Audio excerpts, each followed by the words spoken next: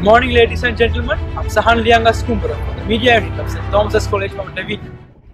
As the annual Royal Tommy and Carrom encounter is just few days away, today we have with us the under-19 Carrom captain, Shevan Mututantri. Good morning, Shevan. Good morning, and thank you very much for having me here. So, Shevan, can you give us a small insight into the history of the Royal Tommy and Carrom encounter?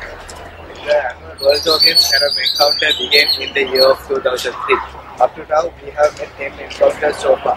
But unfortunately, after the year of 2011, the college team hasn't been able to regain the trophy back. But this year, we are looking forward to bring the trophy back home. The college team, having a fairly balanced side, could be a thorn in Royal side. Do you agree? Yes, definitely. But since the loss in the previous encounter, our team has been sort of a disappointment. But after that, we practiced really hard, and now we have a very strong and capable team than before. And I'm pretty sure that the same mistake won't happen again. So, how is the team's preparation to face a fateful day? As a team, we stand together as a man.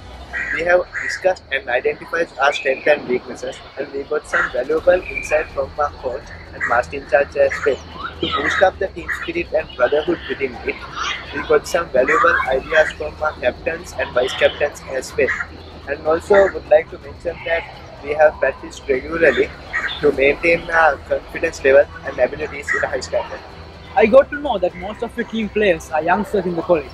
Do you think they can withstand the challenges in the Carrom? Yeah, obviously. First of all, it's a great privilege to lead us as a team with a talented bunch of youngsters. To be honest, I can see a very high standard in the way they play. Especially some players have shown their remarkable abilities throughout the year. What kind of techniques do you use to get things done? Carefully planning is critical to my ability to get things done. Planning, organization and action. This enables me to capture and record everything which I need to action. I always aim to focus on tasks which have deadlines attached to them, and also tasks which will achieve the most in the shortest space of time. How do you maintain physical and spiritual stability when dealing with the Carrom? Doing a good job and achieving the desired end result is my primary motivation. While I enjoy practicing with my team, I am particularly motivated by the buzz of working in a team. It's very rewarding working closely with others who share the same common goal.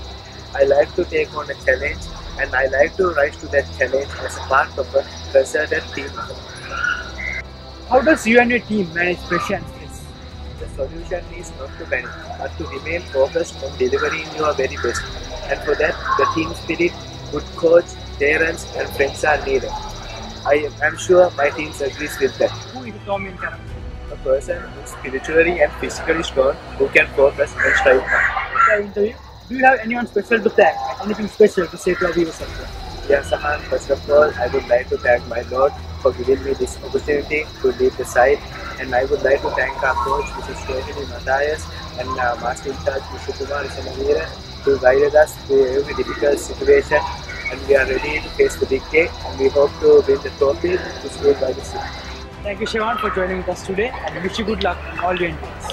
I'm Sahan Liyangaskumbura signing off from the media unit of S.Thomas College from Lavinia. Thank you.